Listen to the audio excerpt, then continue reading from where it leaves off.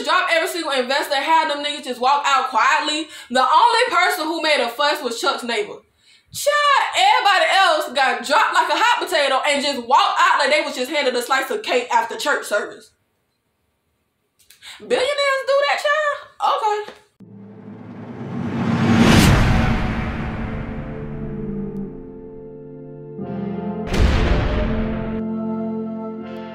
What's up? It's Nikki. Welcome to my channel, or welcome back to my channel. In this video, I will be reviewing Season 6, Episode 1 of the Showtime series, Billions. So, our introduction to the new season picks up with Axelrod gone.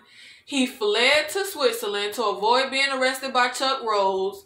Michael Prince, who had a hand in taking him down, but also had a hand in helping X flee so that he could, flee to Switzerland so that he could help to facilitate for himself in exchange to buy X company, his bank, etc.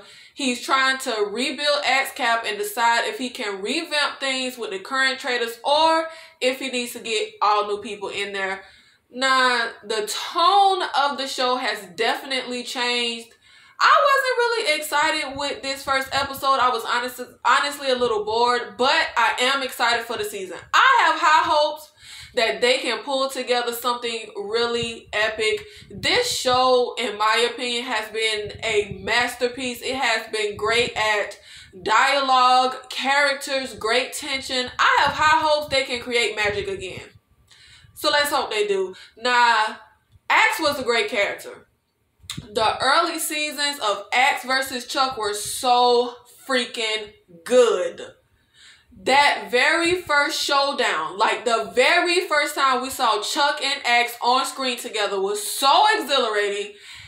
It was like Godzilla versus King Kong, child. Axe and Chuck was always so exciting anytime they were on screen together. But honestly, over time, it got tired for me. It did. Axe got tired to me. I'm sorry. Chuck versus Axe got tired for me. We needed to get rid of Axe. I was over it. I'm not sure how the masses felt about it, but I wanted it to be a situation where someone bigger and badder came in, knocked Axe off his throne. Someone who was going to be even more ruthless and even more unstoppable than Axe was. Nah, Axe fleeing to Switzerland was anticlimactic for me. It was such a letdown. It was not exciting, and it was very un-Axelrod-like. To just lay down and run? We had this huge build-up with Rose versus Axe. So that ended with the empty helicopter, which I saw it a mile away that he was going to flee. I was like, child, he ain't going to jail. Well, it was really disappointing for me. I wanted Axe to go out, but I wanted him to go out in a blaze of glory. Give him the proper send-off for his character, which they did not. Now, before, when Axe was getting arrested, he was gung-ho by fighting, and I'm not going to run. But this time, he just like, nope, I'm going to just run and abandon his boys. I don't know. I didn't like it. It didn't make sense. I don't know if something happened behind the scenes. I don't know if the actor wanted to leave. Look, Axe was a huge part of what made this show great, but the show could not continue for 100 seasons with Axe versus Rose. Like, it had to end at some point. I'm fine with the end of Axe. I am not fine with how he exited, and I'm not fine with the replacement. The tone of the show has shifted. There was a tension and excitement and adrenaline rush that just is not there anymore. Now, in Season 5, I actually like Prince. And I actually liked him more than Axe. And I know that's probably controversial, but I did. At that point, I was over Axe. I really was. Now, the actor who plays Prince, I could not stand him on the strain. Oh my God, him and his dang son, child, and sometimes the issue makes messing me up, because then when I see the actor, I be like, I don't like you. But then when he came onto this show as Prince, I was like, okay, shoot, I can get down with him now. I liked him on this. But child, starting Season 6, I'm not feeling Prince. I'm not feeling it. I'm not sure if it's the change in the dynamic of our characters, because we don't have Axe there. I'm not sure if it's because we're missing the element of a character like X, of having like a monster, a shark. I'm not sure what it is. Our new and familiar key players are Rose, Prince, Taylor, Wendy, Wags, and Scooter. I wish X would have taken out Taylor before he got taken out. Now, I like Taylor, but the character has overstayed their welcome and usefulness to the show, in my humble opinion. Taylor is a robot. They are not human. They are the Terminator. Nothing about Taylor is human, but when the character was first introduced, I liked the character, and I liked that robot Terminator attitude. I liked the dynamic of Taylor in the midst of X, Cap, and all those characters. I liked the Taylor Cap team when she branched off and did her thing. And Taylor versus X was exciting to me. X just could not beat them. Taylor sniffed out every single trap that X and Wendy tried to get her to step into, child. Taylor is genius level and literally just about saw everything coming. But it has gotten old. I'm sick and tired of Taylor. I don't know if it's how they're being written out. It's just the same old. And speaking of robots, Prince has his generic brand Wags, Scooter, and Shy. He is really unexciting to watch. Taylor is the upgraded, superior new model Terminator, and Scooter is the inferior model Terminator, child. So one of the main issues of the episode was the fact that Wendy and Taylor do not trust Prince. Don't like him. Well, I don't know if it's don't like, but they don't trust him, child. He bought X Cap, including their company that was under X. Wait, no. Not under X Cap. Prince bought X shares in Taylor and Wendy company, which are the majority shares. Because remember, Wendy sold her shares or some of her shares to X to get $25 million to pay Rose in a divorce settlement so he couldn't look through their books. So Prince calls a meeting, but Taylor was missing in action from the meeting. But I got confused with this. Was this a meeting or not? Taylor, 2 employees were the only 2 at the meeting. Scooter tells them everyone knew to be here. Prince is like, he announced all hands on deck or whatever. So the girl tells Prince, I don't know her and that boy name, child, but she tells Prince Taylor shows up when she shows up or whatever. But once Taylor shows up, the other 2 leave. So was this a meeting or not? Were they all supposed to be here or not? Because why did the other 2 who was there on time for the meeting leave the meeting once Taylor finally made it late to the meeting? Whatever. Taylor does not trust Prince, but I actually think it would serve Taylor to work with him. Or I could be wrong and this good guy spiel could all just be an act, child. But it is confusing to me because if Taylor wants to make money, don't they have to go along and work for him or whatever? What are we doing? What's the game plan? Like, I don't understand. Are we just not doing nothing? Are we just not working? Are we just not making money? Nah, Wendy is on my last motherfucking nerves. And she has always been on my nerves, but it was never that like extreme or deep, but I'm over her. Wendy could go, child. Wendy can go. She has always been really confusing to me. Nah, when there was the whole X versus Rose and her, like, just her attitude with all that, when Chuck snuck in her session notes to get info on X and they have that huge argument and Chuck is like, a wife cannot be compelled to testify against her husband. But child, Wendy was like, they don't have to compel me. I'm going to volunteer. Okay, that was so confusing to me and annoying. So you would happily testify against your husband for doing something illegal or unscrupulous, but not X? Like, it was always so confusing to me how even though X was vindictive, unscrupulous, broke the law, whatever, anything he did that was like underhanded, Wendy was always just, on board with him? But not on board with the ish that Chuck and his dad does? What's the goddamn difference, child? I don't know. That stuff, like the stuff like that with her got on my nerve. Like, Axe had pictures of you taken, unbeknownst to you, of you being naked, and was using your search history with the S&M stuff, like, pulling that out on you. It was just really confusing why she was always on board with Axe no matter what, but would go so hard against Chuck and the ish he would do. I don't know. Then when Chuck wanted her to quit AXCAP, she was all, I helped build this. I care about these employees.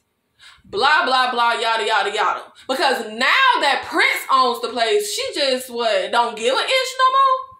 Yeah, it might be under a new name, but it is technically the same company you helped build, that you kept loving to say that, and it's the same people you were helping. So why is now Wendy so unwilling to help the company to thrive? It just is not making much sense to me. The math not mathing to me. Her attitude is getting on my nerves, y'all. Is it just me? Maybe it's just me. So we have our usual cast of AXCAP characters, including my boy Wags. I did enjoy seeing the usual gang, though. I did feel the absence of Dollar Bill and Mafee. I'm curious to see if they're going to be a part of this season, if or when they're going to pop up as like a rival firm or something. So I didn't really get this. Okay, now Prince and Scooter gives all the employees a ring, like under false pretense. The rings are connected to an app on the employees' phones, and it allows Prince to see their location and all kind of like personal details, but like details of their heart rate. Nah, okay, tracking them to see, I guess, if they going to meet with a rival firm or something. Okay, but why are you tracking their heartbeat and stuff like that? I was confused by that. Like, I don't know. Like, what is that? Am I missing something, y'all? So they end up seeing that Wags is having a heart attack. So Prince and Scooter end up with the moral dilemma of call 911, get Wags help, and potentially blow our cover, or do nothing, let Wags die. So paramedics show up at Wags' place. He thinks they strippers, child. And they like, sir, you having a heart attack, bro. Please take this pill and let us get you some help. Y'all, I need somebody to tell me what is Peloton. What is Peloton? Am I out the loop on something? Why Peloton keeps showing up on TV shows giving niggas heart attacks? Is this a real thing? Y'all, is this a real thing? Are people catching heart attacks on Peloton? Like what? Workout equipment? What am I missing? What am I not in the loop on? I feel like there is an inside joke that I am not in on when it comes to this Peloton stuff. Why I keep seeing Peloton on TV giving niggas heart attacks? Nah, I was pretty bored with this episode, but this was a fun scene. I liked when Wags was like, I liked you better when y'all was strippers. And the medics say, we were never strippers. Nah, this didn't really make any sense to me. It is not until Wags comes into the office and is asked, how did he recognize the signs that he was having a heart attack? And, well, if you didn't know you was having a heart attack, child, how you knew to call 911? Child, why did it take the AXCAP crew for Wags to recognize the fact that paramedics just showed up to his place all willy-nilly? That, for me, would have literally been the first question I would have asked. Like, soon as them niggas came in my place, I would have been like, like, child, how the hell y'all get here? Paramedics do not just show up, child. They have to be called by somebody. And if it ain't the body that's living there, who called them? So this is when Wags puts two and two together and the cat is out of the bag regarding the rings. But Scooter is like, look, y'all agreed to the ish. Y'all agreed to the terms when you downloaded the app. Which, of course, nobody ever reads that stuff. Like, ever. It's so long. I mean, did you see the thing? It's like the Declaration of Independence. But turns out, Taylor and her tech geeks were up on the jig. Taylor put the ring on her dog collar? Nah, child, since when does Taylor have a dog? Y'all, that came out of nowhere. And aren't dogs what humans use to spot the Terminators? How the Terminator got the dog? Nah, this ain't make no dang sense. Prince and Scooter are talking right at the giant glass wall, staring right at Wags in his office. They are talking about getting rid of Wags as they stare right at him while standing at the giant glass wall. And Wags is just sitting there at his desk staring into space. Bruh, you don't see these niggas just standing there talking and staring at you? I don't know, y'all. That was weird. That didn't make no sense. I don't know. Why would they stand there? And why was Wags just staring into space like they weren't right there? I don't know. Child, why are we standing at the dang glass wall staring at the nigga we plotting on as we talking and plotting on him? So, Prince goes into Wags' office, and Wags is clear that they want to fire him at some point today, tomorrow, next week, whatever.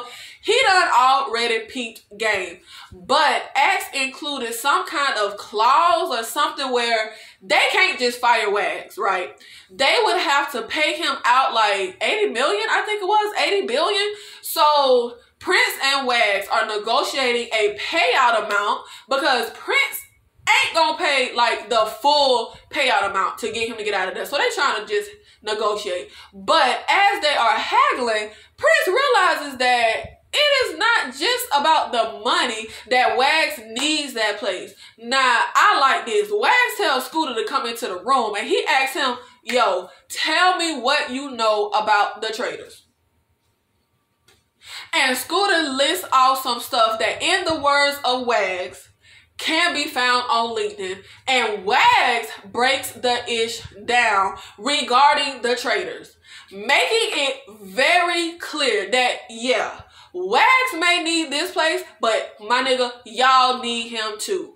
Wags knows the traders beyond just surface level ish. He learns how to get this machine. He knows how to make the machine move smooth. He knows what motivates them. And he shows Prince that he is an asset to how things run at XCAP. Y'all, you can't just toss the nigga to the wayside. You need my boy Wags. Now, I don't know what the hell they are doing with Chuck's storyline, child. I do not want to see Chuck in the day Battle of Gettysburg or whatever the hell. That opening scene, child, I couldn't tell if they were in the Civil War or the damn Salem witch trial. Y'all, what? Okay. What was this? What did I don't want to see white folk with no goddamn pitchforks and fire. I don't know. I was scared. I don't want to see Rose on the damn farm growing corn. Child, what are we doing? What is Chuck in the country for? Why is Chuck in the damn country? I didn't even know that there was country in New York. I thought the Hamptons was the only, like, dang countryside of New York. I don't know, child. So, on this episode, Rose is going after his billionaire country neighbor who shoots off cannonballs every day because, yeah, that's just a normal indulgence or something. I don't know, child. This whole situation reminded me of that show, Fear Thy Neighbor. Like, the mess was crazy. And I was confused. Okay, nah, I ain't never used no cannon or no musket or none of that ish, but if you shoot a cannon, doesn't the cannonball fly somewhere? How the hell you just shooting no cannonballs? How is that safe? I'm not sure this made like much sense to me. I don't care how much money you have. This not fireworks, bro. This is a cannonball. I don't know. Are cannons not as dangerous as I'm thinking they are or something? I don't know. So Rose tries to speak with his neighbor regarding the disturbance of these goddamn cannonballs. The mess is crazy. He tries to speak with the mayor of the town, but the neighbor is a billionaire, which means well-connected and pretty much just child doing whatever the heck he wanna do. Child, the neighbor, he was weird. What the hell was he trying to relive, child? I don't know. Now, I'm really confused as to why Rose ran away to the dang country. bruh, you beat X. Like, look, whatever, he fled and you didn't put him in jail, but child, that's semantics. You won. And child, Rose just always has to fixate on an enemy. So he is now fixated on Prince for, I guess, taking his trophy, aka helping X flee. But that don't make any sense because, child, he helped you finally beat X. He the reason you got the nigga up out of here. But Rose is also just angry at what? All billionaires in general? Okay, so turns out Rose's neighbor is also an investor at AXCAP, aka now an investor with Prince. And he calls because he wants Wendy to settle things. Of course, child, she refuses. So Prince goes down to see Rose. I didn't know you can call your investor to come help you with a neighbor dispute, whatever, child. He offers to be an ally to Rose. He tells him that, look, I owe you a debt and a Lannister always pays their debts. And also that it would not look good for Chuck to drag the neighbor into court or get into a whole little battle because Rose's dad is an investor with Prince. Because remember, he was with AXCAP. Now, y'all, look. I done been Team Rose, okay? I've been rooting for Rose, man, but I do not like Rose no more. Get Chuck the up out of here, child. They need to get Rose the up out of here. And just completely, I guess, revamp the show with new key players, monster players. But I don't know. Maybe I'm being premature. Maybe they finna really go somewhere good with this.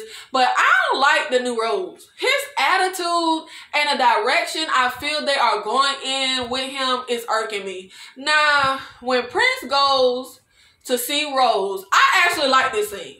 Right? Not as dynamic as those first early Rose versus X showdown-like conversations. But I enjoyed it. Now, I thought good scene, good dialogue, great acting, obviously. But, child, Rose climbs up on his motherfreaking high horse. Billionaires break the laws of decency even while obeying the letter of the law. Having that much is criminal. Man, you sound like a baby. What is you talking about? He tells Prince that he holds his neighbor's money, which means he holds the whole bag. Child, what that mean? I guess that went over my head. What that mean? Prince says a great line about Rose's attitude when he says, I see no glory in having money myself, but commanding those who do. I really have no idea why Rose feels he is so freaking morally superior. Child, didn't you grow up rich? Ain't your daddy a billionaire, millionaire, whatever, His dad is privileged and wealthy, and so is Rose. Didn't he get $25 million in his divorce settlement? Wasn't you married to a wealthy woman who got like a $9 million bonus? What is with his current crusade against wealth? I'm not understanding. Like, I'm so confused. Rose needs to be taken out, child. Or knocked down a peg, whatever.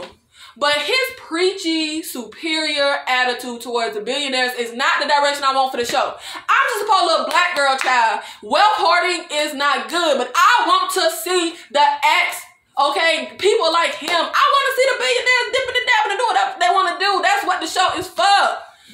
But child, the way they write his character for me is annoying. And more so because, nigga, you not clean. Nigga, you privileged. Nigga, you rich. You have power. You have used your power for your own will and personal gain. You have a superior ass attitude. You done dirt. You have broken the law, my G. You are no better than all the freaking billionaires you hate. Nigga, y'all in the same boat. You just may not have the billions, but you got some millions.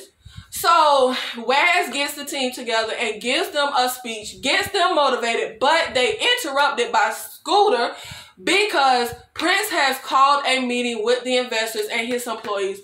Okay, so, wait a minute. Investors just come running when Prince blows the dog whistle? There wasn't no scheduled meeting, my nigga. Prince announces that instead of firing all the employees for his revamp, he will be dropping all the investors. Now, child, look, I don't know nothing about nothing. I don't know nothing about the financial industry or Wall Street, child. I ain't never even seen the movie Wall Street. But can a firm just drop every single solitary investor? Just lose. Ain't that all y'all? Ain't that all the revenue, all the income, whatever? And can you just drop every single investor and have them niggas just walk out quietly? The only person who made a fuss was Chuck's neighbor. Child, everybody else got dropped like a hot potato and just walked out like they was just handed a slice of cake after church service. Billionaires do that, child? Okay. Prince tells them that if they reach the new standards for ethics and business, maybe they will have them back. Usually, they have to convince investors to partner with their firm, but now investors will have to convince his firm to work with them. I guess, child. The only investor Prince is keeping on is the New York Firefighters Fund. I want to laugh at his dang name, the Prince list, whatever. Okay, child. I don't know about this. But like I said, I ain't no financial guru. It sure seems like y'all gonna take a huge cut financially. But child, what do I know? So even though the AXCAP team was feeling like they used to work for a shark and they are not on board with this new little cuddly Care Bear guy approach, now all of a sudden, dropping all they investors wins everybody over? Okay.